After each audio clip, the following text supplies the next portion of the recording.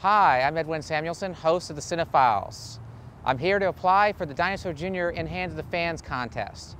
If I look familiar, that's because last year you selected me to shoot the Stooges in action. It was a really amazing experience, something that I will never forget. This year I'm entering the Dinosaur Jr. contest because I'm a huge Dinosaur Jr. fan. The Loud, Quiet, Loud music today that we heard by many groups like the Pixies make famous and Nirvana actually was pioneered by Dinosaur Jr. back in '87 on You're Living All Over Me.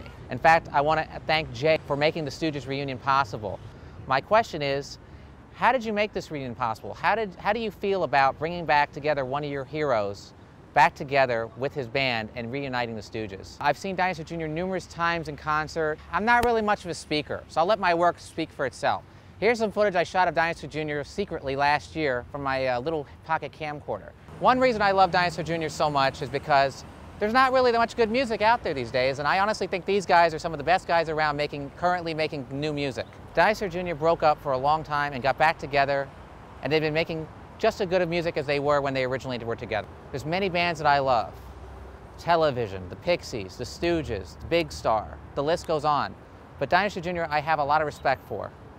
And I hope that you'll choose me to film this band in concert. I'm a somewhat professional videographer. I filmed numerous groups in concert, Not a Surf, Iron and Wine, and of course the Stooges. Last year I was selected to shoot the Stooges. I think I did a pretty good job. I got a lot of great feedback from you guys, and hey, maybe lightning will strike twice. I hope that you'll select me for this occasion, because I'd like to be a part of it again. And I promise to do a good job. I told you, I'm not much of a speaker, so let my work speak for itself. Thank you. How was that?